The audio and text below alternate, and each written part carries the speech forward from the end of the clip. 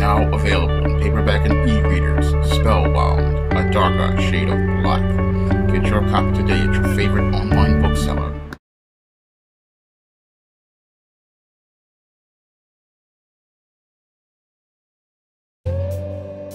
Historical couples in crisis. Now, Jenifer Pan is infamously known for hiring a hitman in 2010 to murder her parents in an effort to get out from under the oppressive type home where she was parented in a dysfunctional tiger parenting style.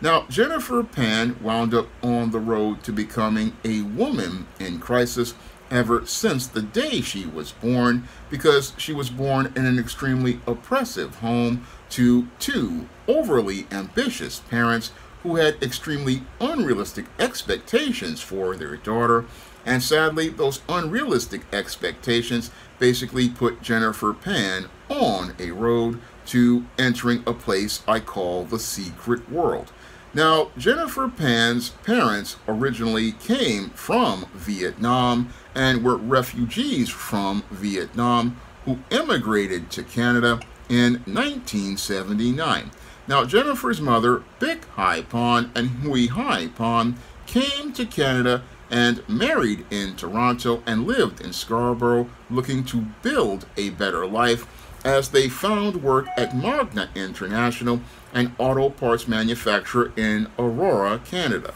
And as Hui Hai Pan worked as a tool and die maker and Bic made car parts, they saved their money to try to build a better middle-class life in Canada than they had in Vietnam. And as they looked to live to have a better life and pass that on to their children, they wound up building a family where Jenifer was the first child born in 1986 and her brother Felix was born in 1989. And as these two parents basically were looking to give a better life to their children, they didn't know that they were putting their daughter on the road to becoming a woman in crisis by pushing her so hard under the model of tiger parenting. Now, the model of tiger parenting is where the parents are extremely strict and they push and drive their children to strive for success.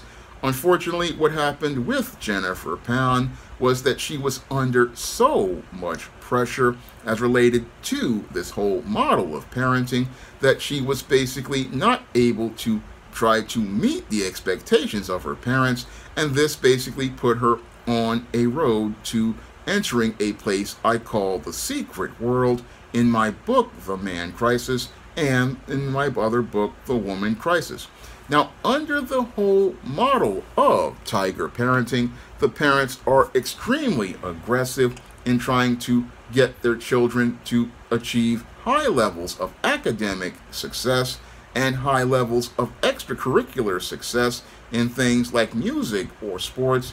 And sadly, what happens to a lot of Asian children is they are emotionally abused under this model of tiger parenting. And as the parents look to push the children towards academic success, they participate in emotional and verbal abuse and do not look to meet the child's emotional needs. And that makes the child really start to feel like they are alone. And as they start to feel like they are alone, what happens to those children is instead of looking to be a part of the real world, what they do in order to feel like they have any sort of semblance of any sort of life is enter a place I call the secret world. Now, in the case of Jenifer Pan, what happened to her is her parents were so strict that she wasn't even allowed to go out and hang out with friends, wasn't able to go out to parties, and her schedule was so micromanaged that her parents basically dictated her entire schedule from sun up to sundown, taking her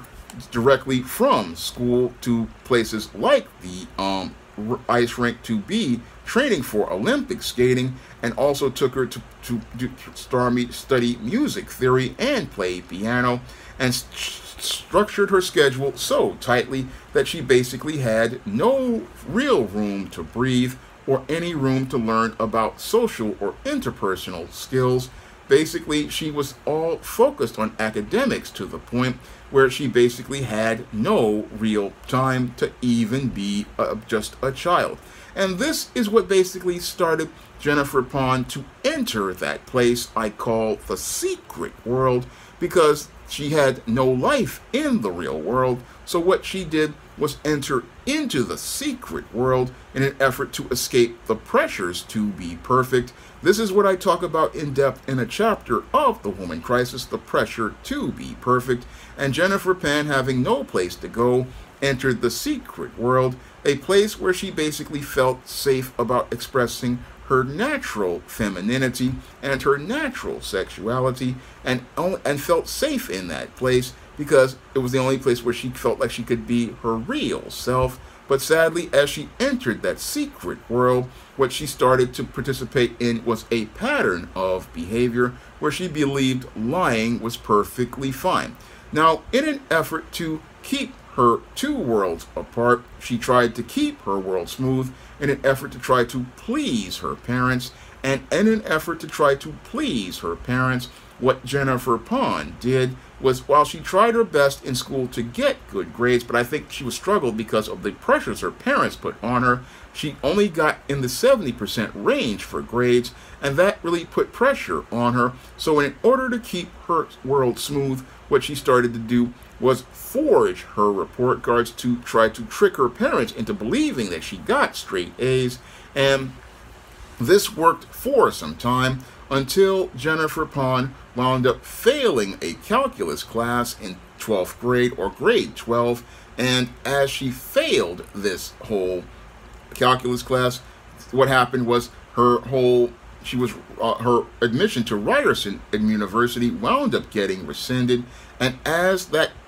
admission wound up getting rescinded, this is where Jenifer Pond started to go into a further state of decline as she looked to try to maintain the smooth world as related to her life. She looked to try to maintain that smooth world by telling more lies. And as she told those more lies, because she didn't want her parents to see her as a failure, what she did was go and pretend that she attended university but was not attending school. Instead, what she was doing was sitting in cafes, teaching piano, and working in a restaurant to earn money, and went out here and continued to maintain this facade as related to these two smooth worlds, and again continued to go out and maintain this smooth world in an effort to please her parents. And as she looked to maintain that smooth world, she then got involved with a boyfriend who was Daniel Shikai Wong, or Daniel Wong. And as she got in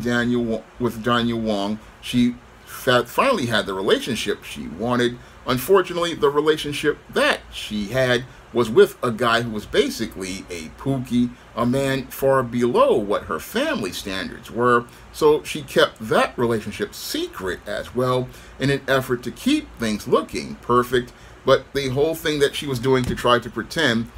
was making it where everything was not really real. And again, she was basically living a lie because she didn't want to go out here and be feeling like a disgrace to her parents due to the aggressive tiger parenting model. So what she did was just try to keep up this world of lies, a world of lies where she said that she was attending these schools, making up fake transcripts, and even made up a fake college degree. And as she was looking to, again, keep up this facade of this world, she basically wound up making things even worse for herself, talking about how she had graduated after graduating Ryerson University, then said that she was looking to transfer to a school, and also worked as a volunteer for the hospital for sick children. However, her parents started to become suspicious, and her family started to become suspicious because she did not have a hospital ID badge or a uniform. And eventually, Jenifer Pond's mother followed her daughter to work and found out her lie. And after they found out her lie, the parents originally wanted to throw her out of the house, but the mother persuaded her to let the daughter stay. And even though she hadn't completed high school, they worked with her towards working to complete high school and then encouraged her to apply to university. But she was told that she could not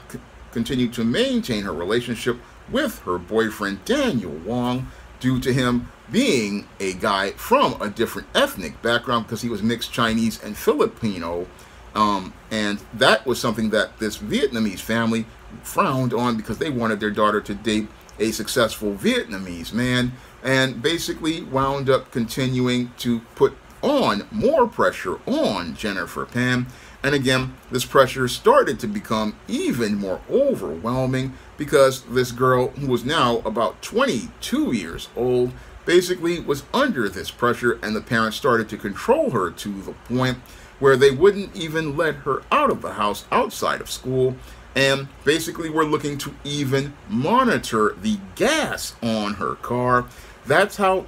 tight the pressure came on to try to keep this daughter on the road to perfection. But sadly, Jenifer Wong couldn't see that as a citizen of Canada, she had different options. I mean, Jenifer Pan did have options, but she didn't seek to go for them. No, she wanted to continue maintaining the road that her parents had for success, and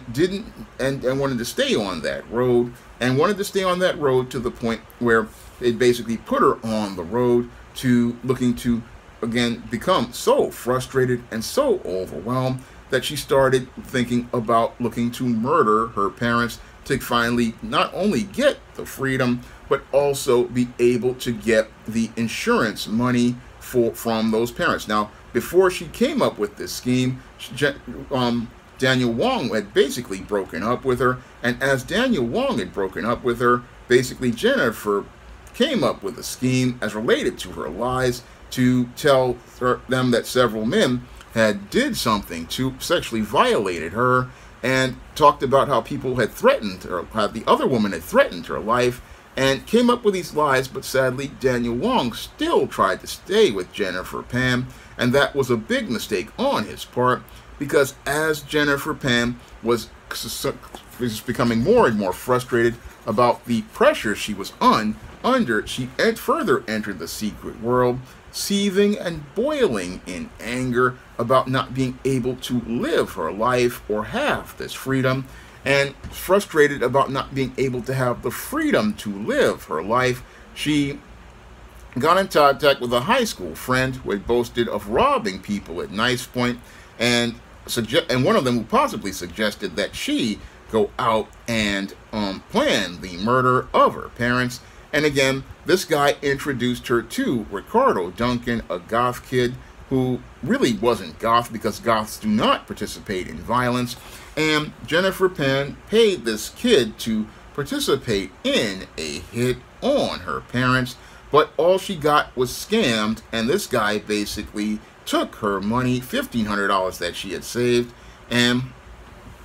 then went on and scammed her, and basically she got played. And after she got played, this is where Jenifer Pan and Wong basically got together and planned to hire a professional hitman for $10,000 to kill her parents, and eventually wound up contacting Roy Crawford, a Jamaican-born man who gave her a burner phone so that she could be contacted without using her cell phone. Then contacted another man, Eric Sean Sniper Carty,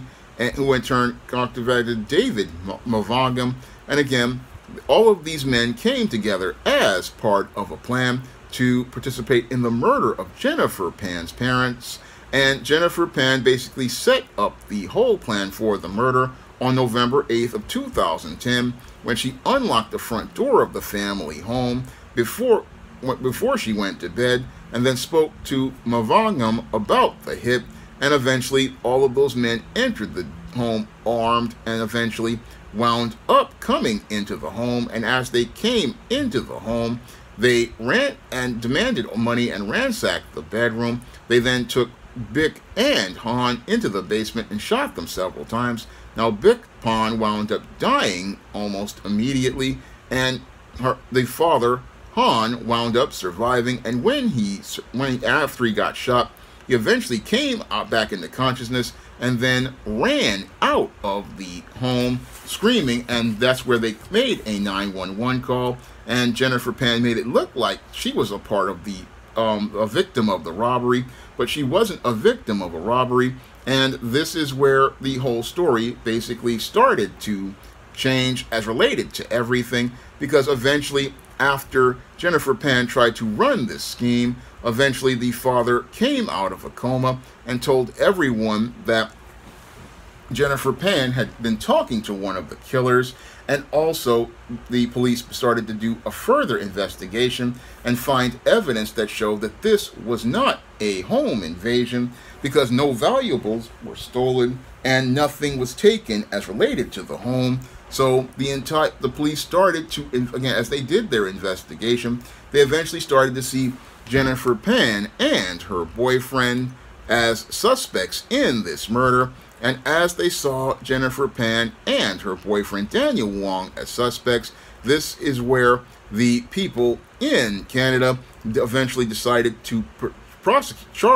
Jenifer Pan and charge her with the murder of her mother and the attempted murder of her father. And eventually it was her father's testimony that led to Jenifer Pan winding up getting convicted for the murder of her mother and attempted murder of her father. And eventually Jenifer Pan and her boyfriend were sentenced to 25 years to life in prison, and that's where they currently are today. But Jenifer Pan wound up not being on a road to success and on the road to becoming a woman in crisis due to the aggressive parenting of her parents as related to tiger parenting, and that tiger parenting turned their child not into a tiger but into a demon. And this demon basically, instead of being a child who would show the pride of those parents, brought those parents to shame, because this child just could not stand the pressures to be perfect that took this child on a road where she was planning not to work towards success, but to plan murder, and plan murder out of desperation, because in the secret world, people become desperate because they don't learn how to think critically or how to problem solve. Because if Jenifer Pan had learned those critical life skills from her parents as they looked to meet her emotional needs, she would have found an alternative road to success as related to life, and understood that in the time that she took to fabricate those lies as related to the failure of the calculus class, she could have gone on a road to get her GED and get that GED and then still be able to go on to university and focus on a major that worked towards her passions, and could have taught piano in that time as she was working her way towards that goal. But because she was so caught up in tunnel vision as related to the way her parents parented her, she didn't really think about an alternative solution towards getting towards the goal of success, because success is subjective and there's no one road to success. That's the thing that really messed up Jenifer Pan, that put her on the road to becoming a woman in crisis, is she didn't understand that there is more than one road to success, and that success doesn't always mean that you're going to have to go out here and make lots of money guaranteed in the beginning or be on a certain road. But when you're on the road of the tiger parent has you in a place where you feel like you're inferior if you don't measure up to these standards. You're working towards this parent's respect, but this parent is not respecting you and is not meeting your emotional needs to make you feel emotionally secure. And as that child doesn't feel emotionally secure, as they are in their insecurities in the secret world, they believe they have to go to extremes to try to get to that road to perfection. But sadly, what happened to Jenifer Pan is that she didn't wind up on the road to perfection. She wound up being a disgrace to her family, to the point where her brother basically cut off all contact with her and keeps distance from the father. Again, yes, the brother did get success, but the family was a failure. And the family was a failure because they followed a dysfunctional family model that didn't create a successful daughter but just created a daughter who wound up on the road to becoming yet another woman in crisis. Now, the second person I'm going to be talking about in this historical couples in crisis series is Jenifer Pan's boyfriend, Daniel Wong. Now, Daniel Wong was on the road to becoming a man in crisis way before he ever got involved with Jenifer Pan, because he didn't come from the right Asian families as related to the overall Asian culture. Now, when it comes to Asian culture, as related to the model of tiger parenting, the families want everything to be perfect so that when a child that they raise goes out and looks to have a relationship, they get involved with the right person. And Daniel Wong was never really considered to be the right person for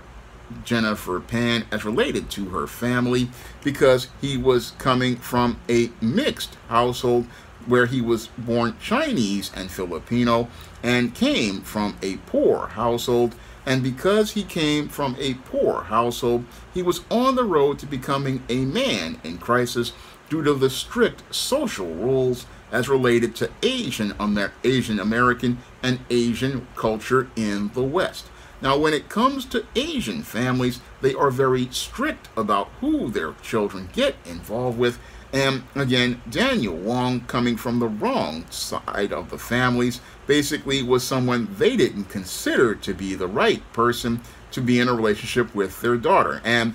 basically, when it came to Daniel Wong, because of that whole family upbringing, he grew up to become an Asian version of Pookie, a guy who was basically just running the streets and getting into fights with people at school. And as he got into fights with people at school, he was out here dealing drugs and also worked at a pizza place. Now, as he was out here selling marijuana, he basically was one of these dudes who, again, basically caught the eye of Jenifer Pan as she was on her road to decline. And as she was on her road to decline after failing that calculus class, she then ran into Daniel Wong. And as they came together, she had something in common with him, because she identified with him being a guy who was a failure, and she herself felt like a failure, so they had that in common. And as they came together, he gave her one thing that other people didn't give her in her life in that strict household. In that strict household, Jenifer Pan got all of the needs met as related to the economic and needs to be cared for, but she wasn't given her emotional needs, and her emotional needs were not met by her tiger parents. Her tiger parents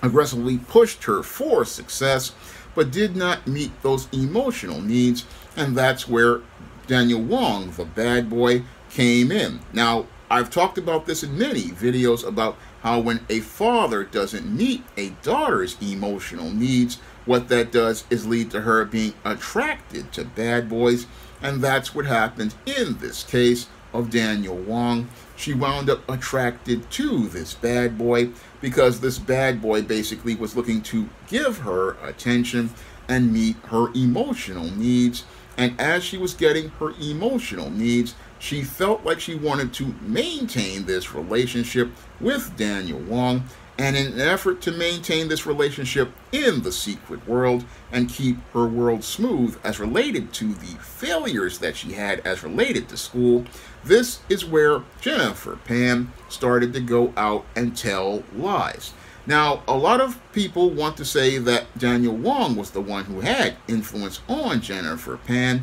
but when I look at the overall reports and look at it as related to the behaviors that I've seen in stories I've done for the man crisis and the woman crisis, it's clear to me that Jenifer Pan was the one who was leading this relationship, and leading this relationship because she wanted to maintain it desperately, because she basically, this was the only person meeting her emotional needs. And when it came to Daniel Wong, this was his ability, is one of his opportunities to get sexual access from a girl. So basically, this relationship was one that was forged out of desperation. Again, Jenifer Pan desperate to get her emotional needs met, and Daniel Wong looking for some easy sexual access where he hoped to be able to get this Jenifer Pan to drop the skid mark jockey draws, and he could go out here and take the egg roll out and stick it in the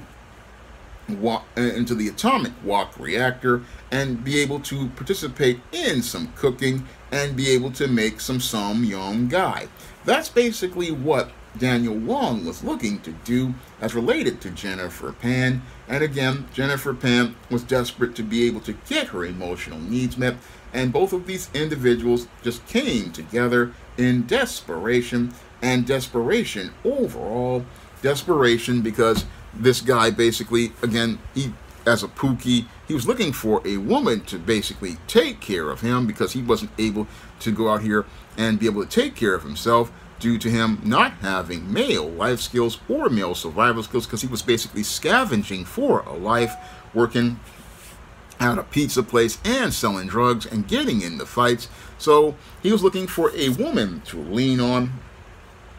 in a codependent relationship. And as he was looking for this woman to lean on in a codependent relationship, Jenifer Pan was looking to, again, find that love she couldn't get from her family, and that's what brought the two of them together. And as she looked to maintain that world where she felt emotionally secure, she started to tell lots of lies as related to doing well in school, but had basically dropped out of school. And as she dropped out of school, she told lies for years that she was going to college and volunteering at places like the hospital for sick children. And eventually what happened was that the relationship strained and struggled, because eventually after her parents found out that she was with Daniel Wong and he came from a different ethnic background, her parents basically were so strict on Jenifer Pan that they told her that she couldn't see him, and basically made it where she couldn't go anywhere outside of her piano teaching job. And the two tried to remain in contact, but eventually by 2009, Daniel Wong had gotten tired of being involved with Jenifer Pan and the limited access he had to her due to her parents, and eventually broke off the relationship with Jenifer Pan. And eventually, after he broke off the relationship with Jenifer Pan, he was going out here looking to pursue a relationship with another woman. And as he was trying to pursue that relationship with another woman, this is where Jenifer Pan basically started to use her ability to lie to try to manipulate Daniel Wong, and lied to him by saying that a man had entered her house and came in and showed a police badge, and then several men rushed in and gang violated her, and then also said that a bullet was mailed to her, and said that all of these efforts were orchestrated by Daniel Wong's new girlfriend. But this was basically a lie that Jenifer Pan was telling in an effort to try to manipulate Daniel Wong into maintaining a relationship with her. And sadly, Daniel Wong, being a simp overall, basically, I believed those lies. And as he believed those lies that were told to him by Jenifer Pan, instead of him charging this woman to the game and seeing her for the liar that she was, he continued to maintain this relationship, showing me how much of a beta male he was and a simp that he was over this woman. Because if this woman, again, was out here and all this happened, why didn't dude go to the police? You would think he would have gone to the police as related to this case, because this woman's lies really were not consistent.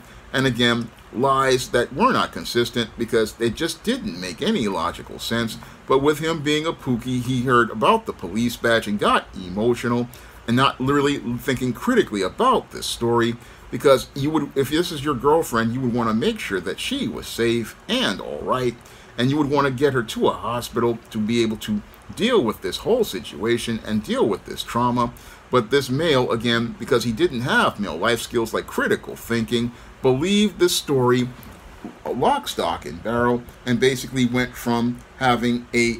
relationship with a woman who possibly was functional to returning to the dysfunctional codependent relationship with Jenifer Pam. And as he returned to that codependent relationship with Jenifer Pam, he wound up in a situation where she got leverage because he basically failed the crap test because he didn't have a man to give him guidance to let him know about the scam and the game that was being run on him. Because when a woman lies like this, it's an extremely dangerous situation to be in. It's an extremely dangerous situation to be in because if she'll lie like this, then she'll lie throughout the relationship, and that's where Daniel Wong got it twisted. He got it twisted because as she told this lie to him, he didn't understand how her lies could come back to him later in a relationship, and everything that she was doing could have been done to him as related to that relationship. And that's where Daniel Wong went from being a man who was struggling to winding up on the road to becoming a man further in crisis, because as 2009 turned into 2010, Jenifer Pam was feeling more and more overwhelmed by the stifling environment that her parents put her under as related to tiger parenting. Now, this 20-something-year-old woman could have easily just basically got her GED and went out here and went to college and worked her way through college without the support of her parents, but because she was so caught up in the emotional attachment to her parents and trying to please their parents, she basically put Daniel Wong on the road to being a man in crisis by going out here and talking about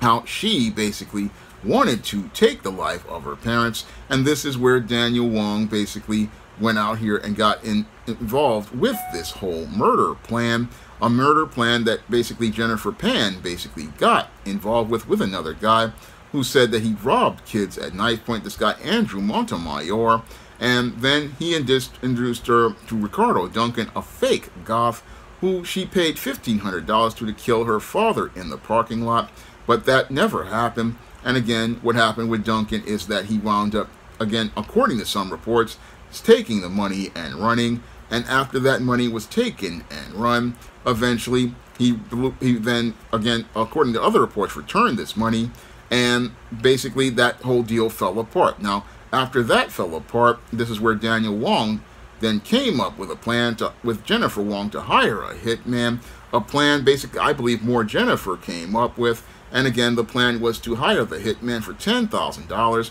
and then she would inherit the $500,000 together, and they would move in together. Now, this was a plan that was created based in the rose-colored reality of the secret world. It was a plan based on fantasy, and eventually what happened was that Daniel Wong got involved with this plan. Again, connected Pam with Lenford Roy Crawford and gave her a burner phone, and after she got connected with this dude, two other dudes came in, and those two other dudes came in, David Mavagam and another guy, Eric Sean Sniper Cardi, and eventually they all came together to participate in this whole plan to murder Jenifer Pam's parents on November 8th, 2010, where Jenifer Pam, with malicious forethought and intent, unlocked the front door of the family home, and the hitmen came in, and as the hitmen came in, they then go in and took the parents out of their bedroom, tied them up in the basement, and murdered Jenifer Pam's mother, and then shot her father. But eventually what the father did was wake up and miraculously from the shooting and eventually raced out of the home, and Jenifer Pam still tried to keep this whole situation going and tried to do it by making a 911 call where she told lies. And then eventually as the police came in, they thought that this was a home invasion, but then grew skeptical because lots of valuables were left in the home, and eventually they found that the whole story really didn't make sense once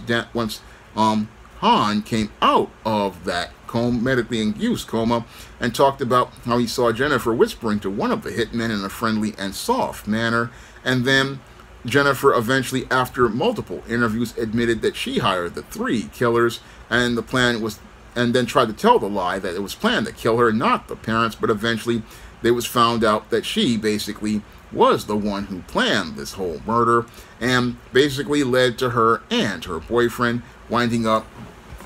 getting arrested, getting tried for this crime, and eventually Daniel Wong was convicted at the side of Jenifer Pan. And after they got convicted, Daniel Wong basically wound up in prison, and is now there ever for the rest of his life. And instead of him being a man on the street with his freedom, he is now inside of the penitentiary for the rest of his life. And as he's been in that prison, he has been basically suffering at the authority of the COs and Bubba, Tiny, Roscoe, Big Dave, Melvin, and Mr. Sprinkles, as they trade him for Little Debbie snack cakes, ramen noodles, packets of Crystal Light lemonade, packets of Crystal Light tea, off-brand orange drink, off-brand grape drink, off-brand pineapple drink, off-brand fruit punch, off-brand apple juice, off-brand Oreo cookies, off-brand lemon cookies, off-brand duplex cookies, off-brand vanilla wafers, off-brand ginger snaps, off-brand sugar wafers, Hunt's snack pack puddings, Teenage Mutant Ninja Turtle pies, prison chips, Fritos chips, packets of beef, packets of soy sauce, packets of chicken, packets of turkey, packets of beef jerky, Taster's Choice coffee. I mean, he's being traded for all of the commissary and being filled with lots of egg rolls, and they are participating in cream of some yum guy on his front side and his back side.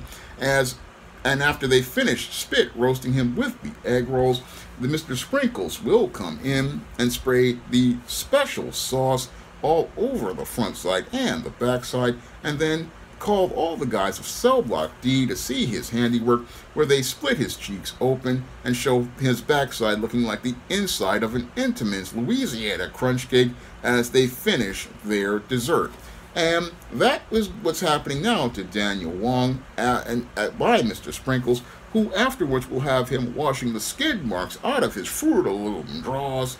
and have him humiliated as related to the situation. And as he's in this penitentiary, he's possibly ruining the day that he got involved with Jenifer Pan. Jenifer Pan, a woman who was in crisis due to her strict family, but what led to him being a man in crisis was him coming from a culture where he could not actualize his potential as a man, even though his family immigrated to Canada for a better opportunity. He wasn't allowed to have that opportunity due to the unwritten and written social rules of Asian culture, and that basically led to Daniel Wong winding up on the road to becoming an Asian Pookie, a Pookie who basically followed the lead of Jenifer Pan, and following the lead of Jenifer Pan as related to maintaining that toxic and codependent relationship is what led Daniel Wong from being on the road to being a man who would struggle to winding up becoming a man in crisis.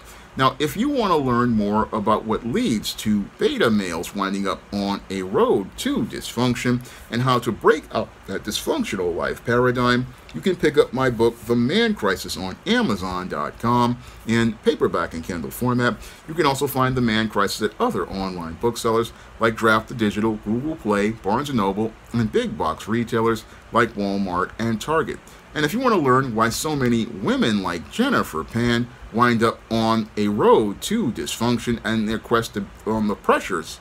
to be perfect, you can pick up my book, The Woman Crisis, and read the chapter, The Pressure to Be Perfect, to find out why women like Jenifer Pan wind up on a dysfunctional road and how to break out of that dysfunctional road of trying to be perfect. You can learn all about how to overcome that road of the pressure to be perfect with my book, The Woman Crisis, which you can find on Amazon.com and other online booksellers like Draft the Digital, Google Play, and big box retailers like Walmart and Target. Now, this was a video requested by a viewer as related to the historical Men and Women in Crisis series, and if you want to suggest a person for the historical Men and Women in Crisis series, you can send a donation for a minimum of $15 to the Cash App or the PayPal by clicking the links in the description box. That's all I have to say for this installment in the Historical Men and Women in Crisis series, or what I call the Couples in Crisis series. You can rate, comment, and subscribe.